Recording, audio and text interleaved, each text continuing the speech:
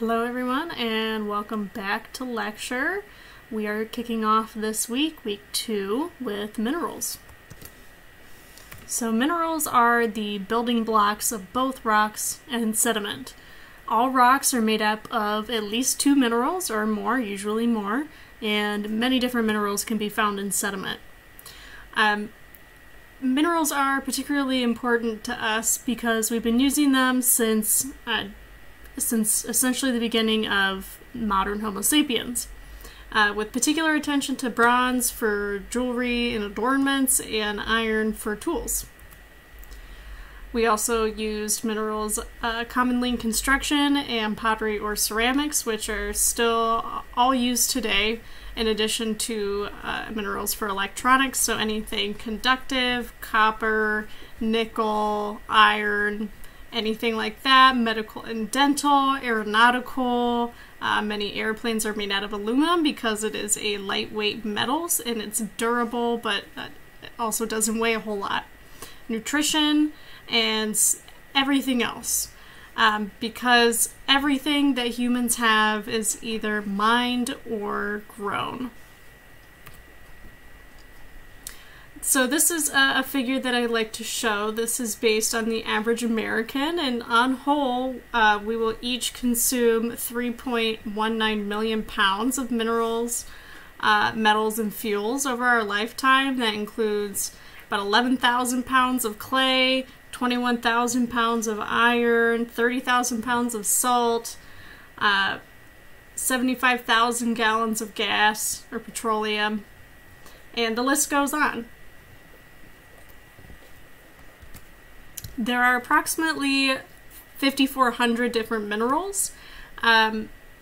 This number is probably closer to 6,000 now. I grabbed that maybe a year ago. But that's because dozens of new minerals are discovered every year. Of those 5,400, about 200 of those are considered common, and of those, 50 of them are considered essential, which are many of those that we just went over in the last figure. So I have one example here of a new mineral as of 2020, and this is petrobite, which is a mineral made of oxygen, sodium, and copper. It's just a new exotic mineral that they found in a volcano in Russia. So this happens fairly often. It's quite common, and that's because there can be a lot of simple variations on any chemical formula. If you think about the periodic table, there are a lot of elements, so there are a lot of different arrangements that we can have. So it is very unlikely that we have found all minerals that exist, or that all minerals have come into existence yet. We can categorize minerals by their use. So one common one is construction. Some of you have probably worked with drywall before. The common component in that is gypsum. So that would be one example of construction material mineral. And those are defined by their need for minimal processing. The gypsum that's used in drywall is essentially just ground up and added with a couple of other additives, but that's pretty much it. It's just grinding it up into a fine powder. And then we have gems, which are generally the lab-created stones used in jewelry. These are the ones that we're familiar with. Diamond, opals, sapphires. There are natural diamonds, opals, and sapphires, but gems are generally the ones that are made in the lab, so that's what separates gems from precious stones. And then we have ore minerals, so anything that is mined and processed for its specific parts and pieces, such as phosphate for fertilizers, salt for road salt, or salt for even your table salt, or fluorite in your water. Many years ago, I had a roommate who, anytime there was a lull in conversation or needed to strike up a convo in the elevator to get rid of silence, he would ask somebody, is cereal a soup? He did this so much so that it ended up being what we put on his birthday cake. Not that that's important, but I want to ask you guys this question. Is cereal a soup? And, well, maybe. It depends on how we define soup, right? So if soup, say, is something that is a liquid with solid chunks in it, well, cereal meets that criteria. What if we say that soup has to be made with a broth? Well, then what is a broth? Is a broth simply a liquid that has absorbed flavor from anything that's been put in it, then yeah, cereal probably meets that criteria. That's why you put chocolate cereal in milk, then 10 minutes later you have chocolate milk in the bowl. What if we say, well, no soup has to be warm? Well, does it? Gazpacho is a really common cold soup. There are several other cold soups as well. What if we say, no, cereal is dairy and soup is water? Then what about chowders? So the list goes on, and you can really develop this. This argument can go on forever, which is why my friend liked it so much. Anyways, what does this have to do with minerals? Well, like I said, it comes down to what we define a soup as. Well, what do we define a mineral as? And that is, number one, it has to be naturally occurring. So anything generated in a lab, not a mineral. That would actually be a mineraloid, which we'll come back to momentarily. Has to be inorganic, which means it's formed by geological processes, not biological processes. Homogeneous, meaning it only consists of itself. It doesn't have any other minerals in it, because if it had other minerals in it, more than one mineral, then it's a rock, not a mineral. Has to be a pure substance. It's kind of an elaboration on it has to be homogeneous. Made of elements or compounds. What else is it going to be made out of? Characterized by a well-defined composition. So this is probably one of the most important definitions of a mineral. So this just means that we need to be able to formulate it. In other words, we can take it and break it down through geochemical analysis and find the exact same ratio of elements in it every single time. Needs to be comprised of an ordered, repeating arrangement of atoms that form a crystalline solid. This simply means that the atoms within this mineral will form a specific pattern that will repeat itself to build the structure of the mineral. And there are several weird exceptions to this rule, which is where we get mineraloids, as mentioned earlier, which is something that meets most, but not necessarily all of the criteria, and we'll go over a few examples of that. But this brings me to another question, like, is cereal a soup? Is ice a mineral? And this is something that geologists have debated for a long time, so I want to hear from you guys. This is going to be a question on your quiz. Is ice a mineral? What do you think it meets in terms of the criteria for a mineral? Does it meet all of them? Is ice a mineral? Is it not a mineral? If it is, why is it? If it's not, why isn't it? So mineraloids are things that are not minerals, but are almost minerals. So these are, again, things that meet most but not all of the criteria for minerals. So perhaps you might argue that ice is a mineraloid, if you didn't argue that it was a mineral. Perhaps you might argue that it's neither. Some examples of mineraloids include pearl, opal, and amber. If you think about what those are, pearl and opal and amber, all of these are organic in origin. So amber is tree sap, opal is a microcrystalline quartz, and pearl is produced within a living organism, right? And as we saw in the previous slide, one of the criteria for minerals is that it has to be inorganic. And then synthetic minerals, anything made in a lab, commonly called gems, also not minerals. They are mineraloids. Anthropogenic minerals, these are byproducts of human activity. So some of you, especially in Michigan, along the beach shoreline, you might find what's called slag. It's usually a sharp, jagged rock that is somewhat clear and can range in a lot of different colors. This is a byproduct of a lot of industrial processes, which gives it its wide range of colors, but essentially it is a waste mineral made by human processes. They'll usually have a bunch of holes in them and are somewhat transparent as well. Biominerals, anything, again, produced biologically, not a mineral, but it meets a lot of the criteria, so it is a mineraloid. One example of this is teeth. My sister-in-law hates teeth, is very creeped out by them, does not like to see people smile, and this is because in her mind these are face bones, or the only bones in your body that stick out of your body. She doesn't like seeing people's bones, which makes some sense, right? Nobody wants to see other people's bones, but our teeth are somewhat considered bones. and she did not take solace in the fact that teeth are actually apatite. So when you think about teeth and bones, they have different hardnesses. Your teeth are more prone to decay, not only because they're in direct contact with a lot of things, but because they have a different hardness, and that's because they're not really bone, they are rather apatite, which is a mineral, mineraloid. And then shells, which are technically aragonite or calcite, they're mostly formed by silica. And then bacterial deposits, there's a lot of different ways that dead bacteria can stack to make something that turns into a mineraloid. And then we have things that are definitely not minerals. So again, rocks, not minerals, contain minerals, but not minerals in and of themselves. Sediment can contain minerals, not a mineral. And then glass. So glass cannot have an ordered internal structure. Glass, and all glass means that it is amorphous. So every atom is frozen in time, meaning that there is not enough cooling or pressure time for the atoms to link up and make an arrangement or make an ordered structure. They're all sort of just sporadically placed within the glass itself. And here we have a picture of what happens in a quartz-rich sand.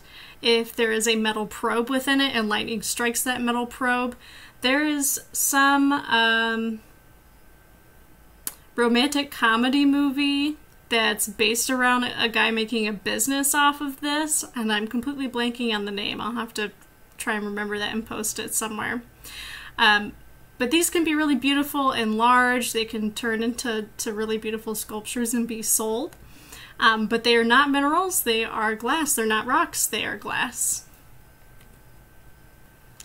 So elements make up minerals, and minerals are the building blocks of rocks. Rocks are made up of one or more minerals. They can be made up of minerals and mineraloids and or organic compounds as well. So rocks can really be any kind of earth material smashed together into a substance. Whereas minerals are just minerals. They're made up of elements.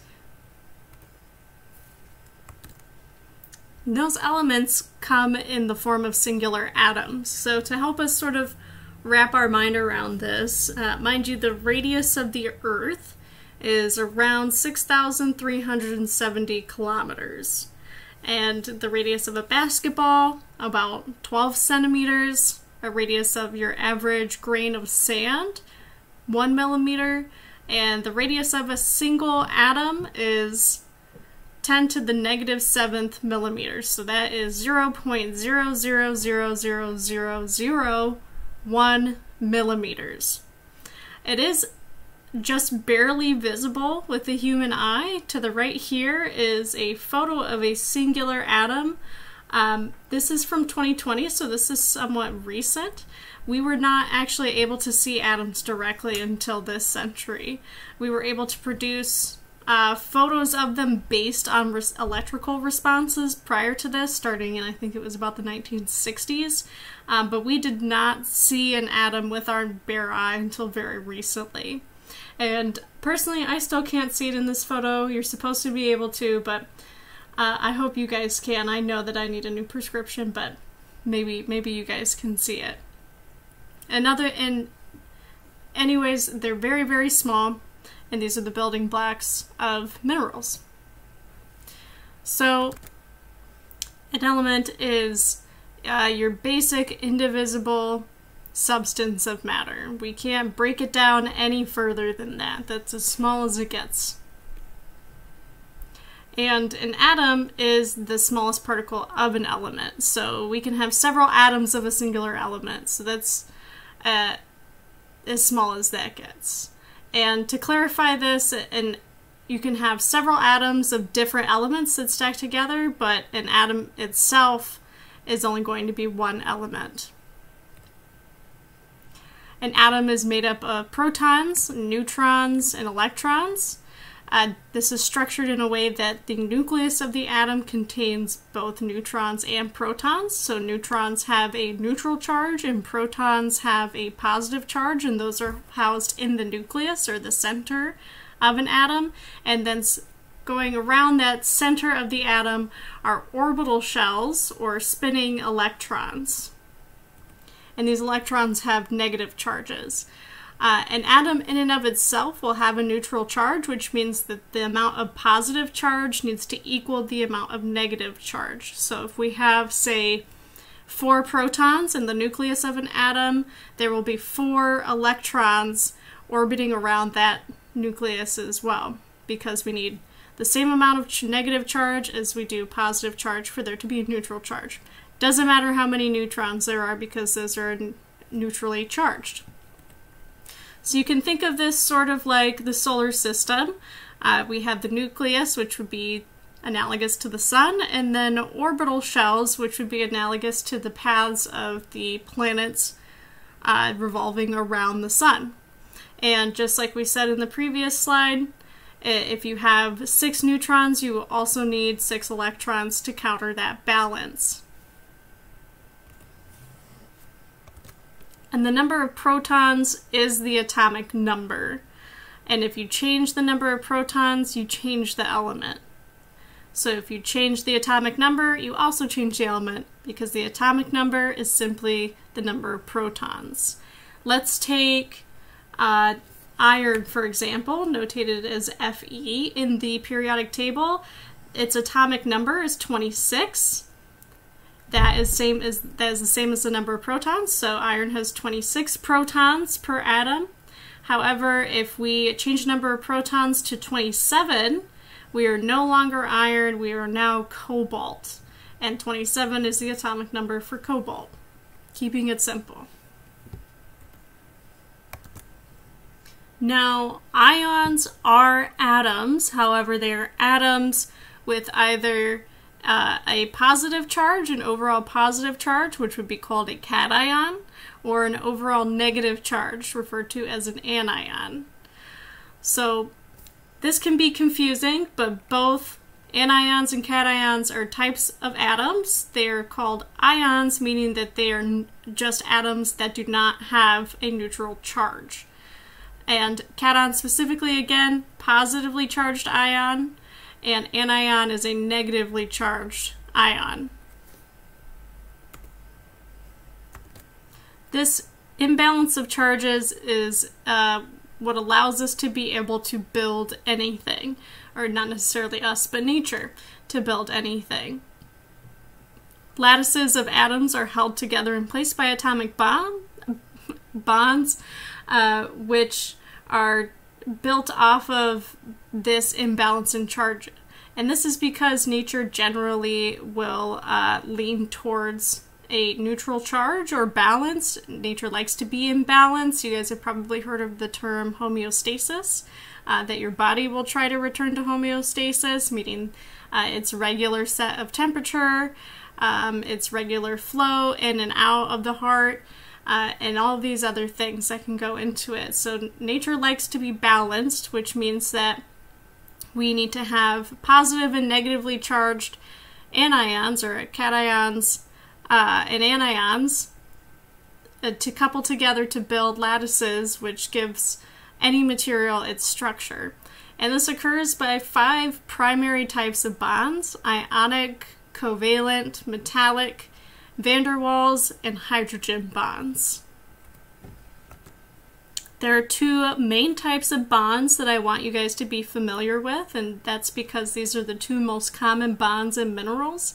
One being ionic, that is the overwhelming majority of bonding that happens in minerals. And this is just simply an electronic charge attraction.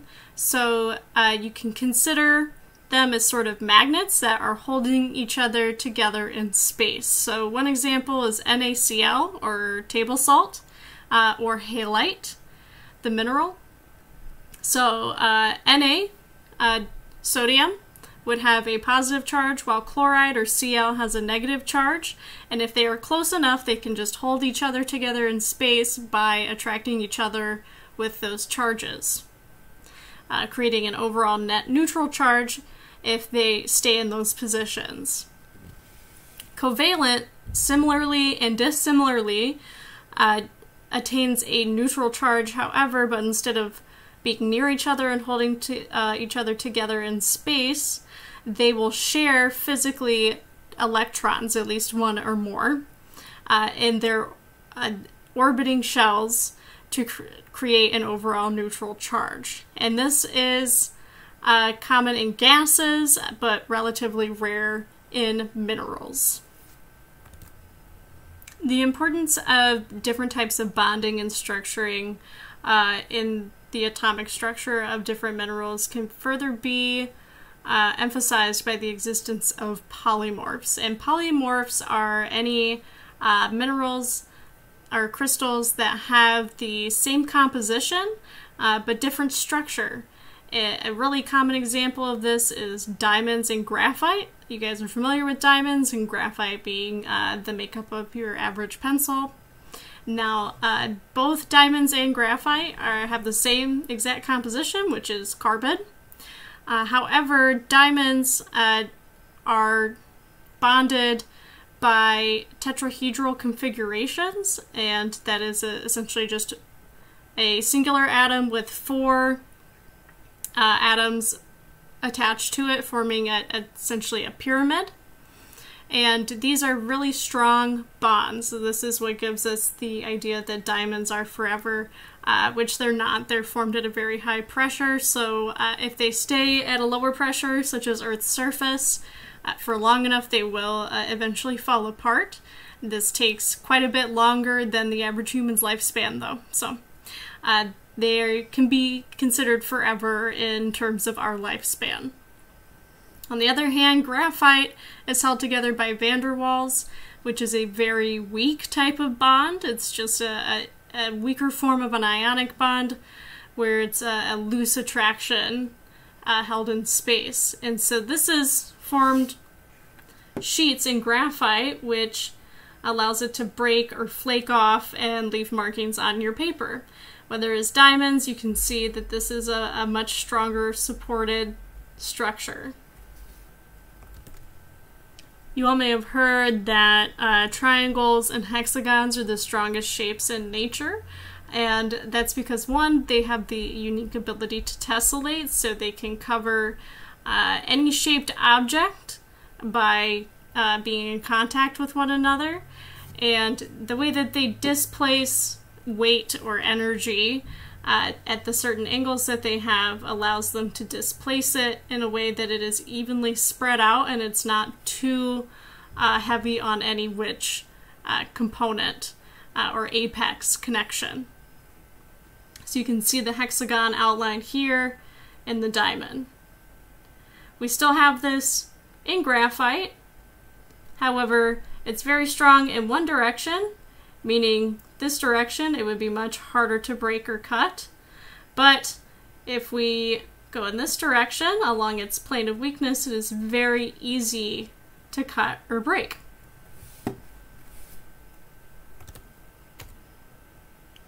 So this is a good point in time to take a little brain break. So I'm going to give it a few seconds if you would like to pause before continuing.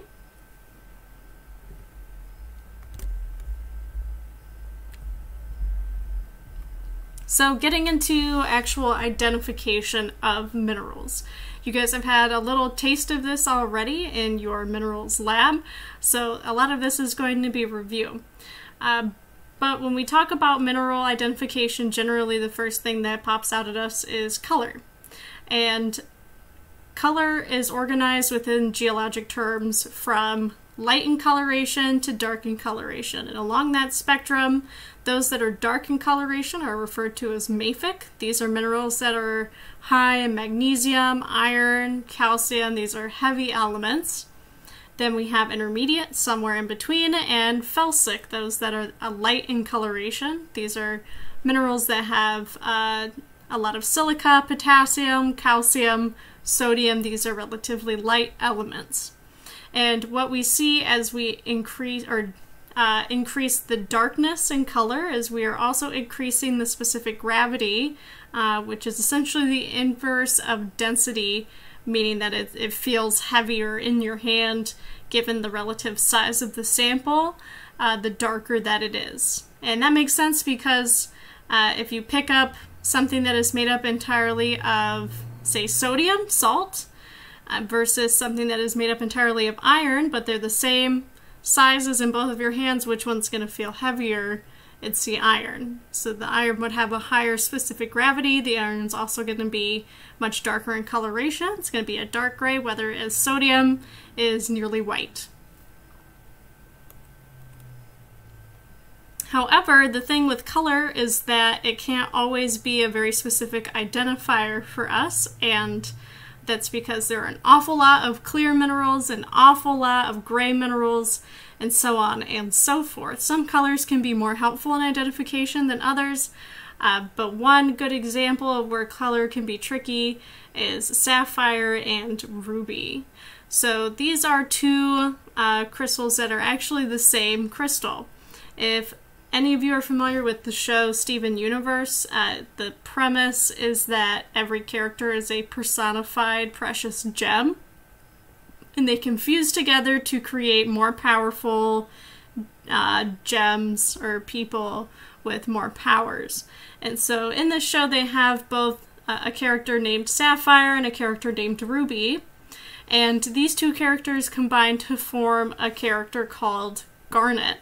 And this is incorrect because, geologically, because ruby and sapphire are the same mineral, so they technically could combine to make a purple version of that mineral, and that mineral is corundum. However, in the show they call it garnet. I think because it's catchier. I love this character, but if I'm on my geologist soapbox, it shouldn't be called garnet, it should be called corundum. So moving on, one of the most helpful or useful identification properties we have for mineral is hardness. And this is simply a way for us to grade how hard a mineral is on a scale from 1 to 10. Now that specific scale is called Mohs scale of hardness, and we have different gauges or tools that we can use to tell us the relative hardness of a mineral.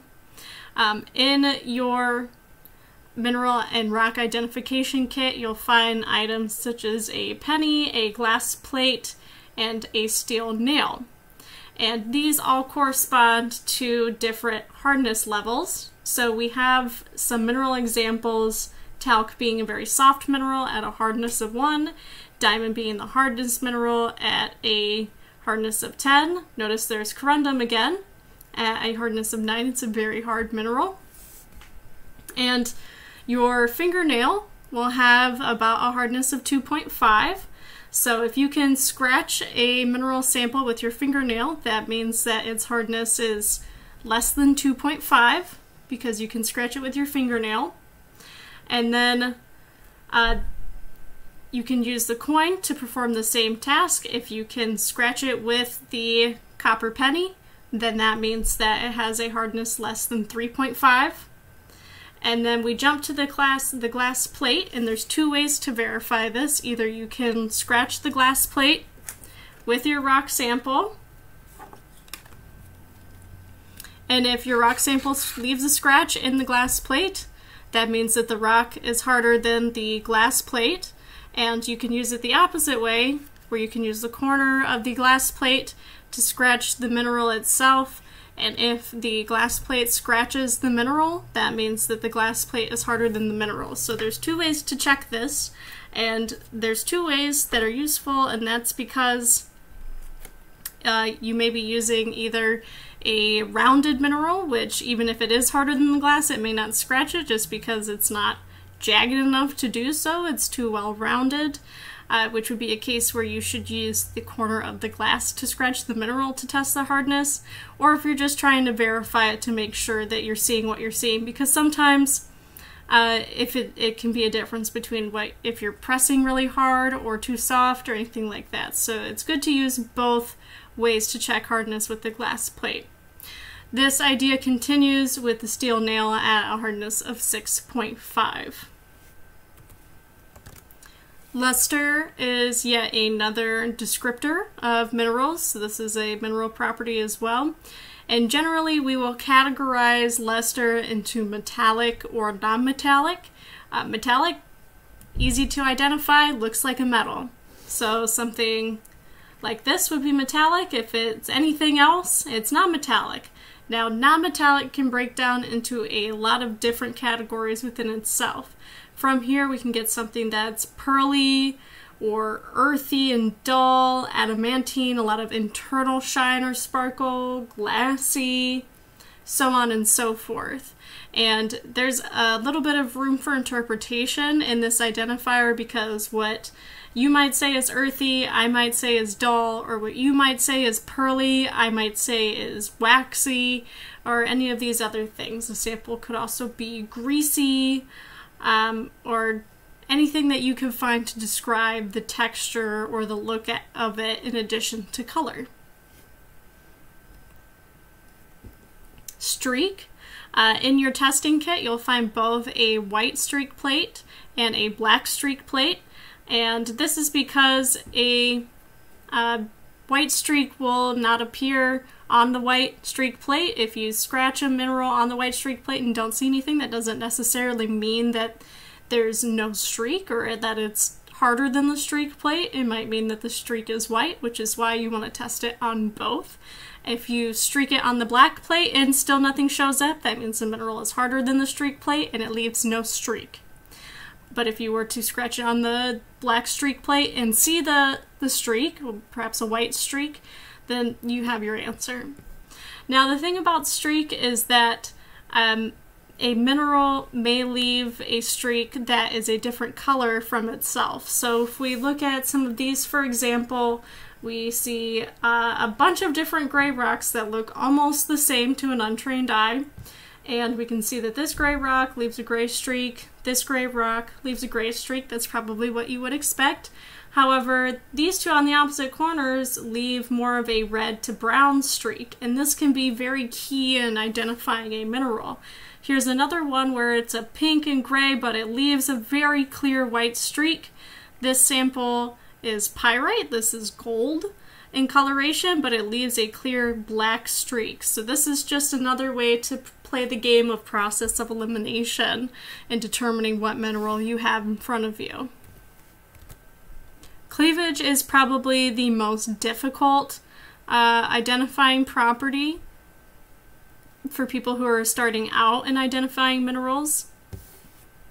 And this can be hard to identify because not all samples are perfect. You won't be able to see cleavage in all samples. In some cases, all you can write down for cleavage is that it has poor cleavage. And cleavage is simply how a mineral is inclined to break. Take table salt, for example. Table salt is the mineral halite. And table salt, no matter how small pieces you break it into, is inclined to break into cubic pieces because it has cubic cleavage. If you look up table salt under a microscope, you will see that they are all cubic pieces in nature, and that's because no matter how much we break it, it will always break into cubic shapes because its atomic structuring is shaped in that way. So if we keep breaking it down until we break it down into individual atoms, it's going to be cubic.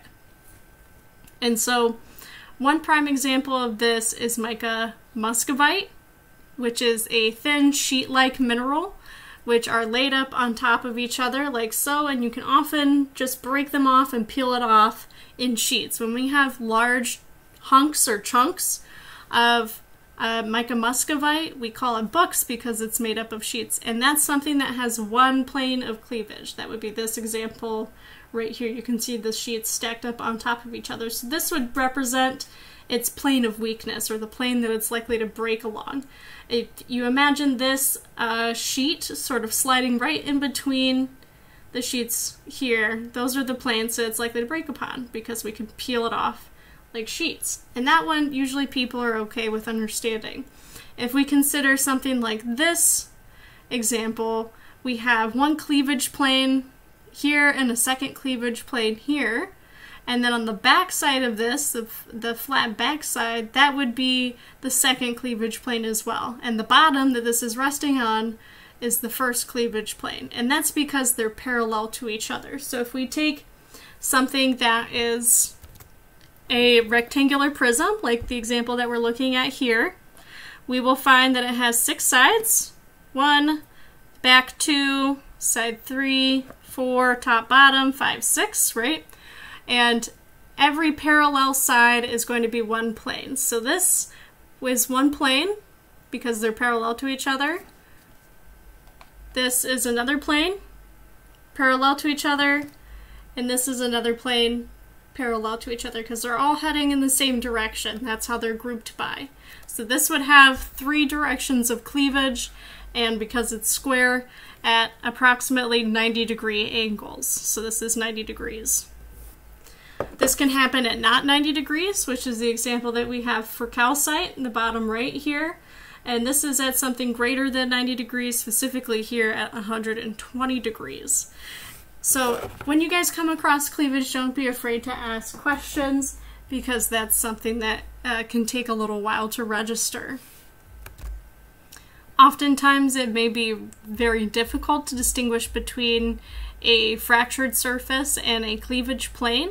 And a good way to look and see if it's a cleavage plane or a fractured surface is to see if you see any internal repeating of that. So perhaps you might look at your sample and see what some people call little cliffs, which would be repeats of that breakage, like in this example here, rather than this being like a straight rectangular prism as this would suggest. It has several steps or cliffs that are all breaking in the same direction or same fashion. So you'll look for repeats of that. And that cues you in that that's its atomic structuring, that's setting it up that way. Similar to cleavage is crystal habit. For all intensive purposes, this can be regarded as essentially the same as cleavage. This is how a mineral grows. So this is a shape that it grows into rather than breaks down into. However, in some cases we can have something that grows into this shape but will also break down into the same shape. Take something with cubic cleavage, like we talked about with salt earlier. It both grows into that shape as a crystal, but will break down into that shape if it's broken up.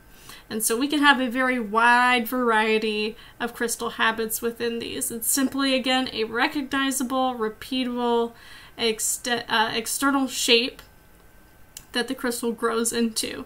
And this only happens when crystals form under ideal conditions. So each one of these crystal habits has a specific set of conditions referring to temperature and pressure and length of time that it's under those conditions for this to be able to form. So in some cases, say you might see this cubic formation with pyrite, or fool's gold is a common name, and in other times you might it's not going to look like that because it didn't meet the ideal conditions for that crystal habit to show.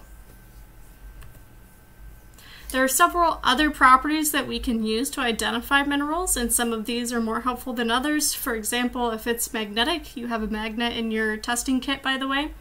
If it's magnetic, there's a much shorter list of minerals that have that property. So that reduces your number of options significantly.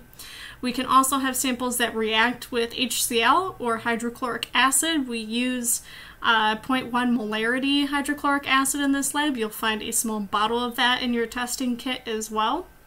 And this is simply seeing if there is a reaction within the mineral to hydrochloric acid or not. You're not doing any extensive chemistry in this. It's simply, yes, there's a reaction, or no, there's not a reaction. That reaction specifically being fizzing or bubbling up, as you can see in this picture here. And all you need for that is one single drop of hydrochloric acid. And it usually helps to use the corner of your glass plate to scratch up a natural divot in that mineral sample until just a little bit of that sample is powderized, because it's more likely to react with a powdered version of the sample. If you don't see any fizzing, there's no reaction. If you do see fizzing, then yes, there's a reaction. Again, same thing as magnetic. Now you have a much further reduced list of options for what that mineral could be. There are a few other properties that we can use. Smell, taste. We're not going to be sticking anything in our mouths in this class, but you may have some samples that have particular smells or odors to them. Striations or lineations, in other words, you'll see a repeating pattern of lines that are facing the same direction along the sample, or double refraction. And double refraction is a manipulation of light through the sample. So if you have something clear or transparent, you can see if it double refracts by holding it over the text on your lab, on the paper. And if it manipulates the text and you see two, or you're seeing double, hence double refraction, of those letterings or words, then that means that it double refracts. So there's somewhat of a suggested procedure for this. Number one, start with color. That's going to be the easiest way to separate and group things together and reduce your list off the bat. And then beyond that, it's whatever jumps out at you. And that might be hardness. That's a good one to break things down by. But if, say, something has a very clear cubic structure, then that might be the first thing to go by. Or if you can smell the sample already, then that odor will be a good thing to go by. If it's magnetic, again, that reduces your list, so on and so forth. So generally, when you're identifying these minerals, you want at least 3 legs to stand on. That's a good climbing rule. You want 3 points of contact. If you're ever climbing up a wall, you don't let go with both hands or both legs or one hand and one leg. You want to make sure that you have at least 3 limbs in contact with the climbing wall at all times before you move that 4th limb. And so 3 legs to stand on with this. If you've got 3 things in support on your identification table, then it's likely that that's the correct mineral that you're looking at. So I'll give it another couple seconds here to pause for another quick break, so you can do what you need to do before we get back into it.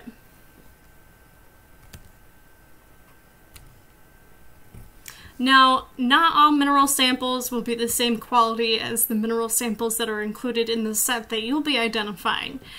Sometimes there are minerals that even a trained geologist or petrographer, that's someone who deals specifically with minerals, will not be able to identify just by looking at. So we actually have several tools that we can go by. These are generally geochemical analyses, sometimes geophysical analyses, that we can use with the right technology to identify a mineral. And all this comes down to is breaking down the components of a mineral and figuring out what the ratio of those components or elements are, which will tell us a formula, and we can identify the mineral from there, because every mineral has a identifiable and definable formula. So one of these methods is atomic absorption. And this is when we can take a sample and powderize it and put it into a processor, which will excite the sample by bombarding it with a high degree of electromagnetic radiation. And then we see what different levels of absorption of that radiation we're getting from the different components, because each element will respond to radiation differently. So if we can see that a lot of radiation is being absorbed on the front end, we can pull out that one element, and then some of it might take longer to absorb the radiation, and some of it might reflect most of the radiation and only absorb a small portion of it. So we can get its radiation response signature, and from there identify the different components or different elements that comprise that sample. Then there's optical emission, which is parallel to atomic absorption, in that we are bombarding it with energy, except instead of electromagnetic radiation, it's an electrical current through specifically metallic or mostly metallic samples, and then seeing what the resulting discharge plasma is. So we can measure that output and again relate it to what components are within. Then we can use liquid and gas chromatography, which is observation of different flow and absorption. Same idea, we're bombarding a sample with energy and seeing how it responds to that energy. Mass spectrometry, this is measuring the mass to charge ratio of ions. So this is slightly more complicated, but essentially it's how much energy is emitted from different amounts of ions. Remember, those are the negatively or positively charged atoms within a sample. We have X-ray fluorescence, also referred to as XRF, and this is same idea, bombarding a sample with energy, this energy specifically in this case being X-rays, and this is to determine the content, so we can send X-rays towards a sample and then look at how much those X-rays will diffract or how deeply they penetrate into the sample, and depending on those different levels of penetration, we will have different elements available. X-ray diffraction, or XRD, is very similar to XRF, but instead of for determining composition, it's for determining structure. So same idea, X-rays penetrating at different levels, except instead of getting a compositional signature, we will get a structural signature, which can then relate to composition. And those are just used differently depending on the quality of the sample itself. Generally, if it's a better quality sample, we'll use XRF, and then if it's a lower quality sample, meaning that there are a whole lot of different things mixed in it and it's going to be harder to identify any one substance, we'll use XRD. And again, all of these methods take advantage of the natural geochemistry of a material. This can be used for very specific identification.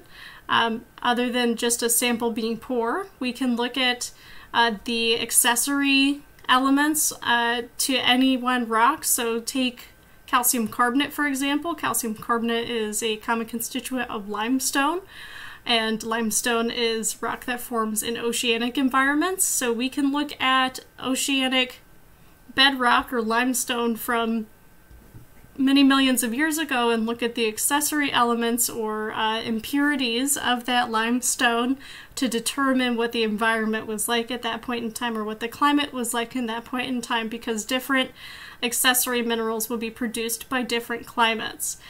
Generally speaking, we'll have more organic material when it's warmer, unless it's too warm, and we'll have more silicate material when it's colder.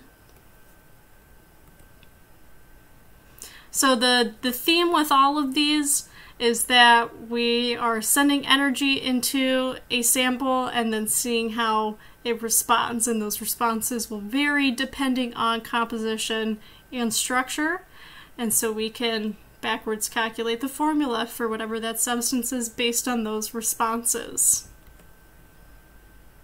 XRF, XRD, and mass spectrometry are the most commonly used methods in geochemistry, and that's because A, they're affordable, B, they're relatively quick, and C, they're the most accurate options that we have.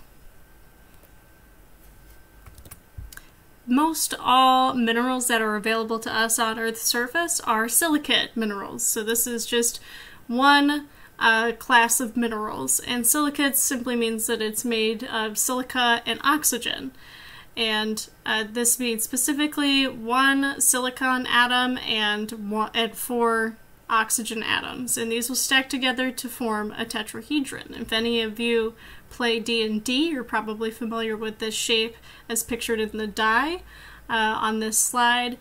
So it is a 4-sided die with everything stacking up into a pyramid.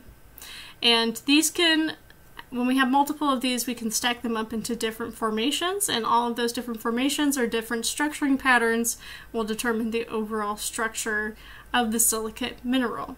And this is the basic building block of all silicate minerals, so the majority of all minerals that you will find are made up in its simplest form or simpler form of these silicate building blocks, or tetrahedrons.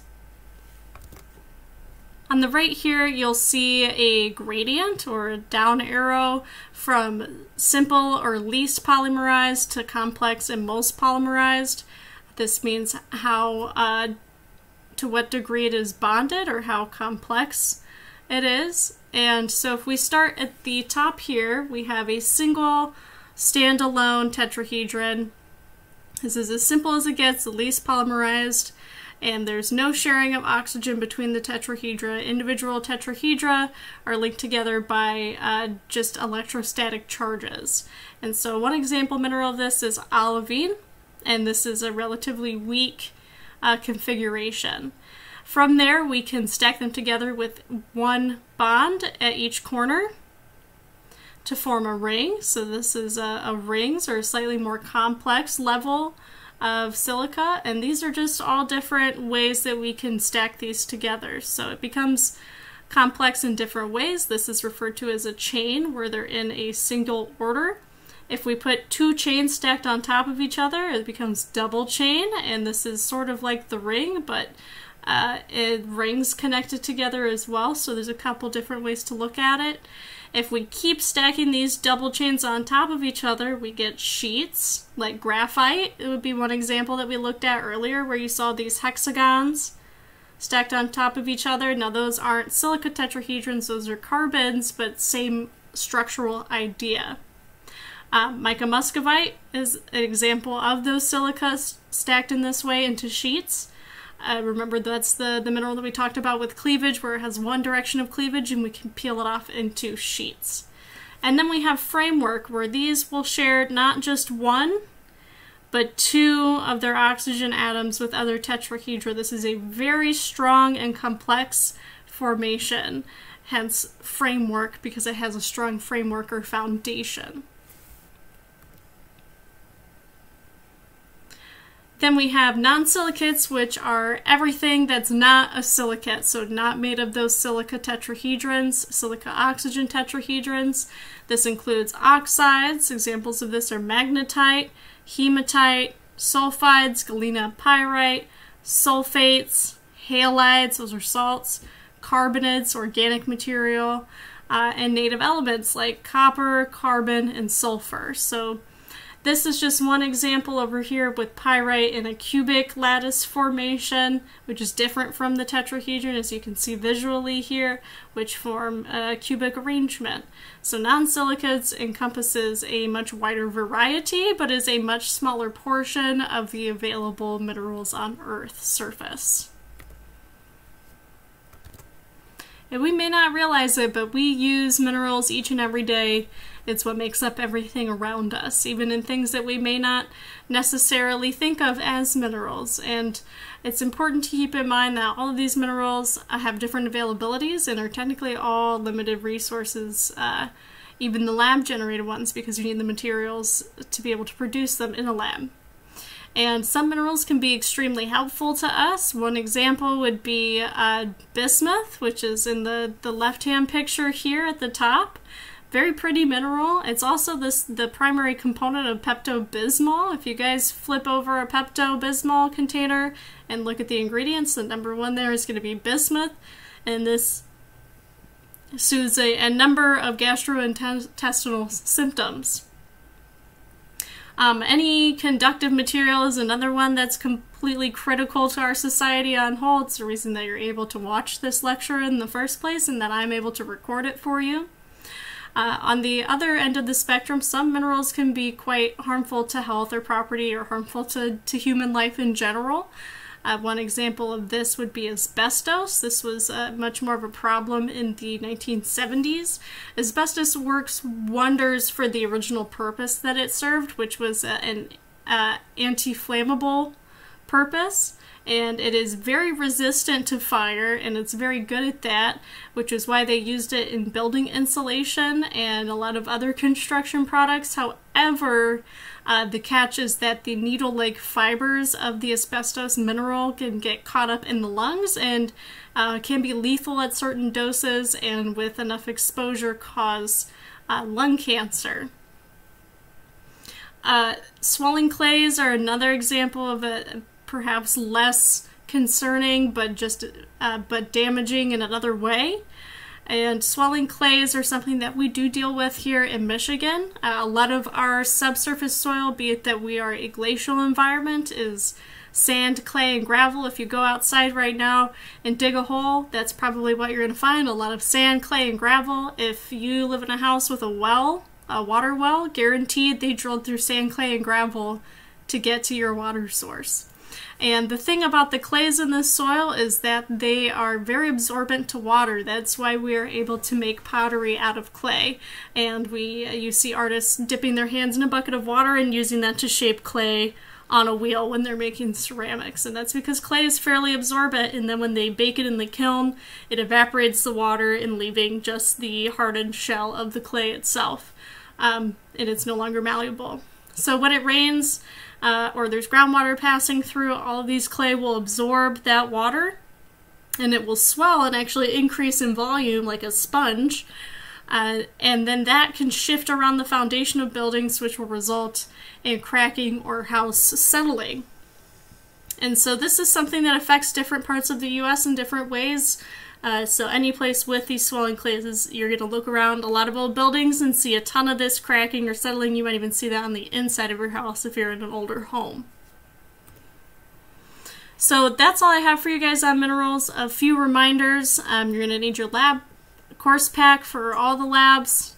Your Lecture 2 quiz is going to be due this Sunday at 11:59 p.m. Minerals lab is due at the beginning of your next lab. This week we'll be doing Earth's interior for lab. And then I want to remind you again that our open lab hours, or my in-person office hours, are Mondays from 4 to 5:50 p.m. and Wednesdays from 4 to 5:50 p.m. And I don't have it on here, but you also have a pet minerals essay assignment this week. Instructions are in the assignment on Canvas, but real simple 1 to 2 page essay on a mineral of your choice. That can be any of the ones from the list that I've provided, or if there's one that's not on that list that you would like to write about, just send me a message on Canvas and for approval of that topic.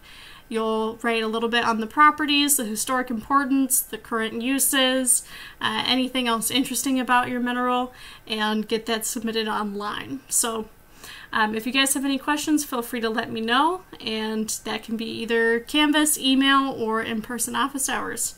All right, see you guys next time.